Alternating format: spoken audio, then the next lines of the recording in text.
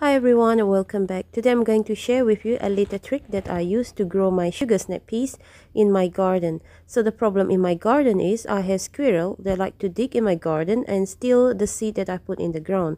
And I also have mice that like to dig the tunnel underneath and vacuum all the seed out from my garden. So I use this trick to make sure my seed germinate and I have plant growing. So here's the simple trick that I use. I use egg carton as the germination tray. At the bottom of the egg carton, I make hole so that when the seed germinate, it will have an exit point for the root to grow. Since the root is a tap root, which means it doesn't want to be disturbed, I will plant the whole thing in the ground to make sure that I did not disturb the root. So the soil that I use in this egg carton is seed starting soil. I put a little bit seed starting soil in the egg carton to make sure the seed has space for them to germinate. And then I water the seed to make sure they are hydrated and ready to germinate. The germination process will take about 3 days. I put this whole setup at the corner of the kitchen. It doesn't need any special requirement like heat mat or light. It will germinate in 3 days. So this is how the seedling look like after about 6 days. So the seed germinate at day 3 and at day 4, 5 and 6.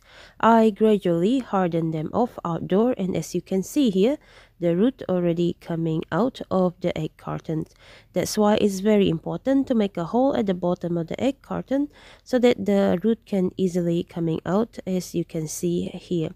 So to make sure I did not disturb the root when I transplant the seedling outdoor, I dig a trench in my garden bed and I put the whole egg carton in, and the plant is ready to grow outdoor. So that's the simple trick that I would like to share with you today. Of course, this trick is for those who have pest problem like I do in my garden. But if you don't have this type of pest problem, you can direct sow the seed and the seed will germinate happily. Now, if you have a different trick that will work with this type of pest, you can share it in the comment section below and let us know. If you like the content of our channel, consider subscribing to our channel, and I see you next time. And I also would like to wish happy gardening and happy spring. I hope you have a wonderful and fruitful season.